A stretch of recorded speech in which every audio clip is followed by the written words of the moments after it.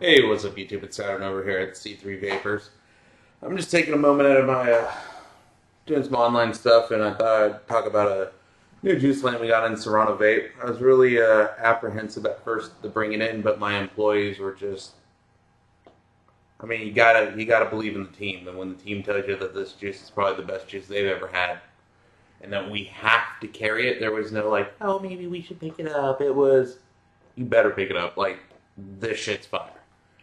And so I kind of looked at it first. I have a bottle of it right here. It is Serrano Vape. The flavor I'm featuring tonight is the Res. Put it right there. The Res. Now at first, bottling looks nice. It's a 35 ml, which I was kind of stoked on because it has a little advantage over the other 30 mls on my shelf. Very nice labeling, very well detailed. Expiration date on there. Expiration date, it says it expires 2017.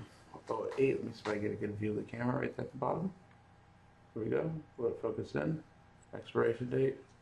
Follow art was good. Had a little red coloring to it, so I was kind of apprehensive at first.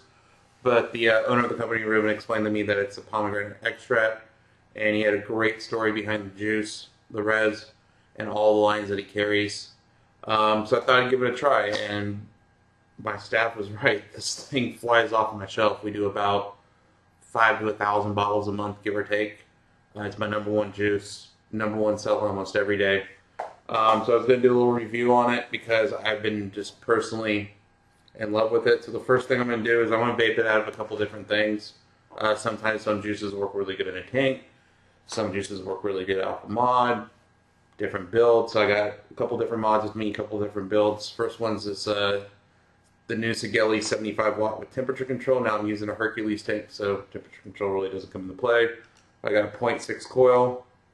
I'm roughly at about 60 watts. Using in this thing a rewrap, but a Sony VCT5 battery. Cool little mod. I'll do a review on this another time.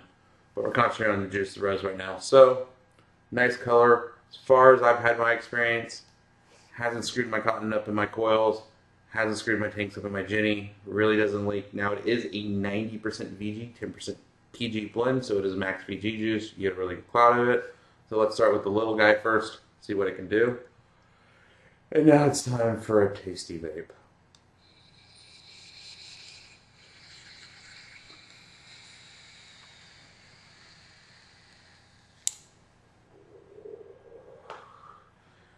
Nice cloud. The stuff just tastes smooth. Now for a high VG juice, I wasn't expecting much flavor, but it has a ton of flavor. So let's take another rip off it.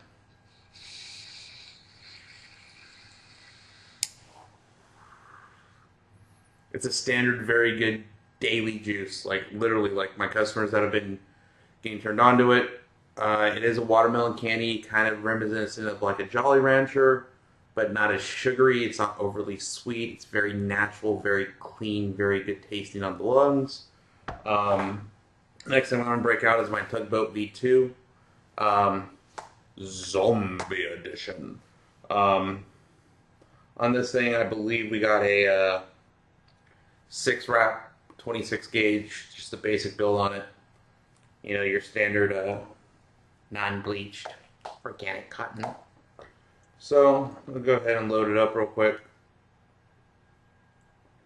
with some tastiness, some delicious tastiness.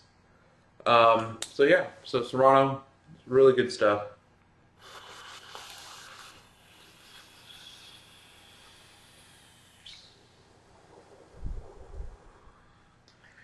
I like it because it's got a nice cloud. It's great if you're doing like an in-shop cloud contest. It's going to work really well for you. Like I said, at first, I was kind of apprehensive to bring it in. I've never heard of the name before, but the guy Ruben came in. He's very nice, very well spoken, very professional. It's nice to deal with juice reps in the industry that are actually professional.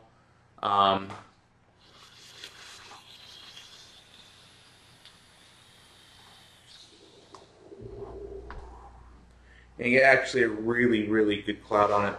And I even got my ceiling fan on right now. And it's still a great exhale, great taste. Doesn't have a heavy aftertaste. Doesn't leave like a bad, like milky or tarry or weird taste on the palate where you're like doing this. You know, it's like what was that? And there are juices out there that when you vape them, you're like.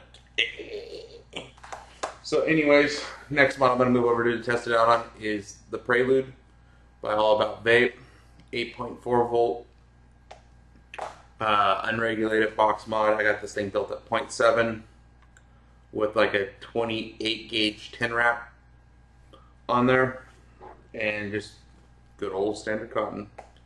So I'm going to go ahead and lift this one up. Show you after I rip this kind of what the cotton looks like. Now I'm not on fresh cotton, I wish I was, but I like to break the cotton in a little bit first, get the full flavor. So this thing I'm running the Kennedy RDA V2 on, with the Matt Bennett BT Custom Slam Cat. Really, the Slam Cat sometimes gets a little warm, totally changes the whole flavor of the Kennedy. I personally fucking love it. So let's go ahead and take a couple pulls off this guy.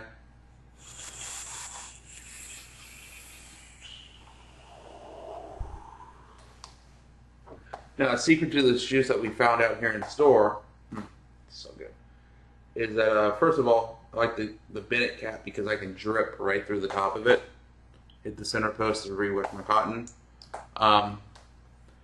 Juice is really cool. It's great right out of the bottle. It's absolutely phenomenal. But the other thing I like to do with it is I'm a menthol guy, so I add a little bit of menthol to it. Bomb.com. Like, the menthol is really good on it. If you're one of those guys that like a little bit of menthol, you can mix a little menthol into it.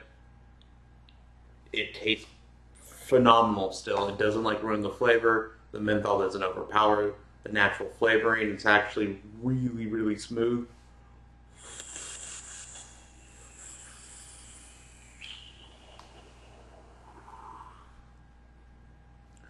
I'm not a cloud comp guy. I'm not a big cloud blower. I'm just your average vapor. Just an average guy, but it's a really intense flavor when it hits the palate. It's a very true watermelon flavor. It doesn't taste like there's a bunch of stuff in it. Real simple ingredients. Serrano's made in an ISO 8 lab, which really impressed me because there's still a lot of juice companies that are still just, bottling in a laboratory. They aren't full production. They employ 2 chemists on staff, so that every batch we've got, and we ran through about 25 to 30 shipments so far. Every batch has been absolutely immaculately precise, consistent. There's been no variation. We haven't got a batch yet where it tasted different than the other stuff because it wasn't properly prepared or mixed properly. Like, really, the Native Americans and Ruben himself and his family that's producing this juice is taking an attention